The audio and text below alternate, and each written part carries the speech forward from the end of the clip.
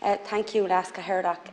I'm very proud of the Civil Engagement Group, very proud to be part of the Civil Engagement Group to bring such a human rights and equality motion forward once again to the House. In recent days, we have seen multiple multinational search and rescues, what it can look like. We've also seen what happens to ships who are reported to be in grave danger and there's no response. Ireland has been involved in search and rescue in southern the Mediterranean, the EU, since the withdrawal in 2019, which all of Fine Gael's 4 MEPs voted for.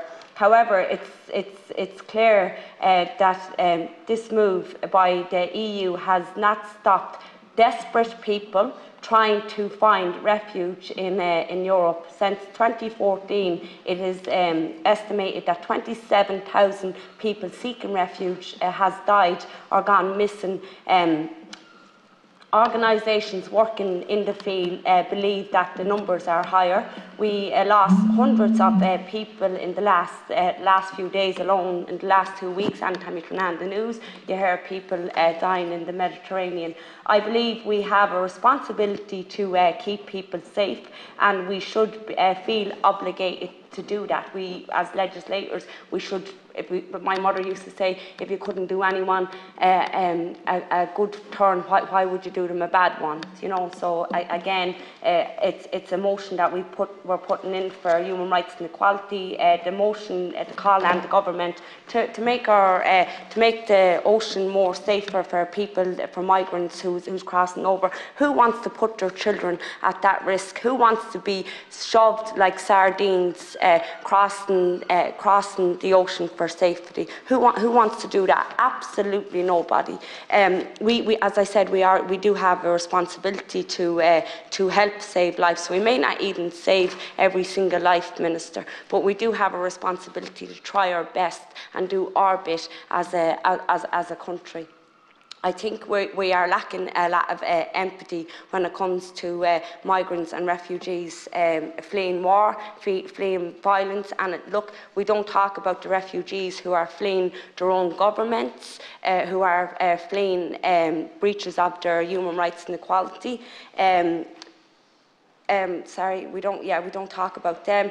This motion calls on the European Commission and the Council to take a number of steps, including ending policies that are trying to harden Europe's external borders. This motion also calls on the European Commission and the Council to stop the placement of people who are seeking asylum in detention conditions in third countries that violate their human rights.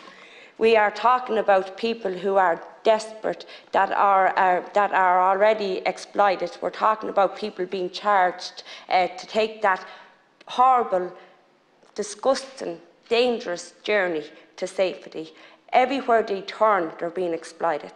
Even when they land, they may keep. They're kept in detention centres in horrible, abusive conditions. I understand that there's a process. However, I also believe that we must care for people seeking international protection while they go through that process. This motion would also call on the European Commission and Council to urgently review detention centres in third countries. It breaks my heart as a person to see it breaks my heart as a person, as a mother, to see what's happening, and we're just sitting back. If anything, we're voting with Europe instead of trying our very best as a country to protect people.